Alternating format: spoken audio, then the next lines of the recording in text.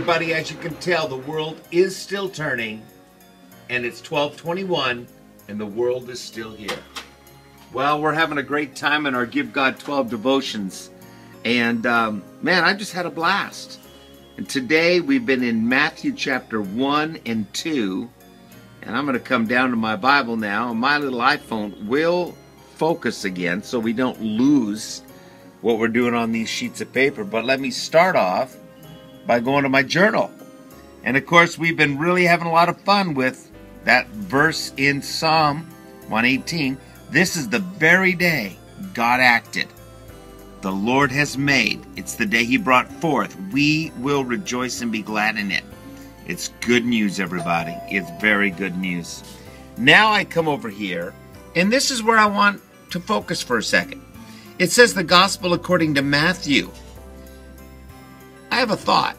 Why don't you put your name there? I think every believer should be able to write a gospel. What I mean by that is not rewrite the Bible, but add to the good news story through your autobiography.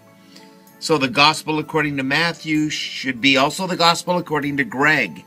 Not in terms of theology, but in terms of experience. That's a great thought, isn't it?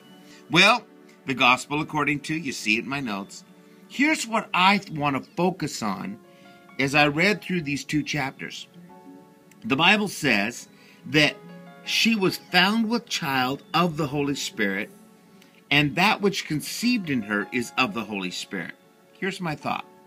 The first answer to every question you will ever ask God is the Holy Spirit. You see, Mary, when the angel told her she would have a baby, she says, "How can this be? I have not known a man." The answer was, the Holy Spirit will come upon you. And I'm going to tell you right now, everybody, that is the genesis of every answer you'll ever need for everything in your life every day. The Holy Spirit is the originator of every redemptive answer you'll ever receive in life. Powerful. I just love God's Word. And I'm so pumped that 12:21 is not the end of the world, but the beginning of a new season for you. Make this a new season in your life. Make it a new beginning. And let's continue to give God 12 so that our lives will also have a gospel according to, put your name there.